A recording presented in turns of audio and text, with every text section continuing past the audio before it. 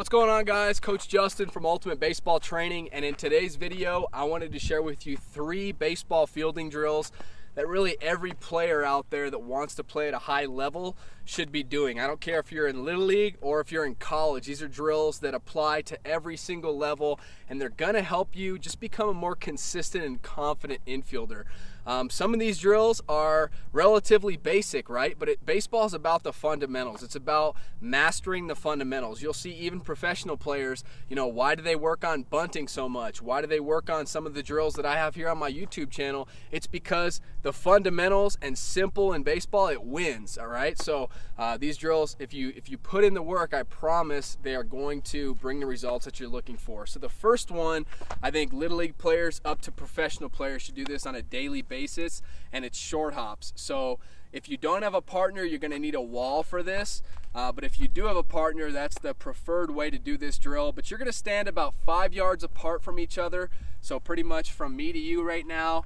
And you're going to work on just giving each other short hops, okay? I don't have a partner right now but to demonstrate this, but it's pretty self-explanatory, okay? So you're going to get into your regular fielding position, okay? Make sure your hands are out in front. Make sure that when you go down, your back is flat, okay? We don't want to have ourselves in a position like this. We want to have a flat back.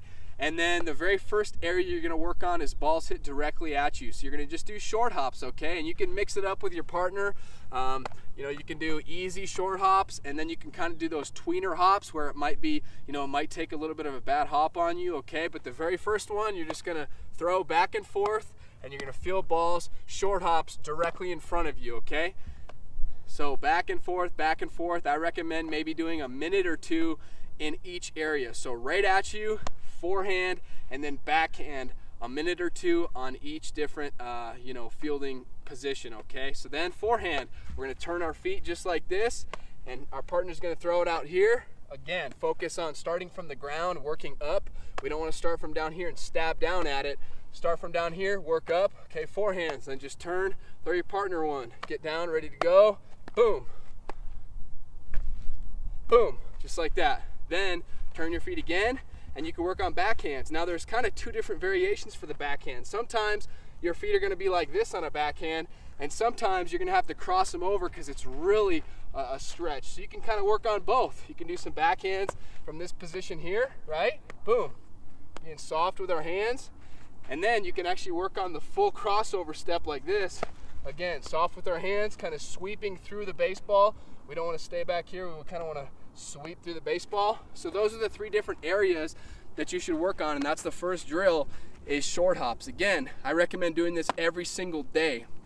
When I was in high school, when I was a middle infielder, we did these, immediately following our throwing progressions and our warm-up. If we chose to play long toss that day, that was the first thing we did before fielding fungoed ground balls or anything else. So that's drill number 1. Drill number 2 is going to be short fungo on your knees, okay? You've probably seen in my other videos, I call this the Nolan Arenado drill because he does this all the time, but it works. It isolates your upper body, takes away your lower half, so you can really work on receiving the baseball. I feel like a lot of young players, sometimes just that art of fielding and receiving the baseball kind of goes unnoticed, and it's not really worked on as much as it should because players are worried about their footwork too much. Now, footwork is very important, but it's also important to isolate your upper body because we have to work on our receiving skills. So you're just going to get down on a knee.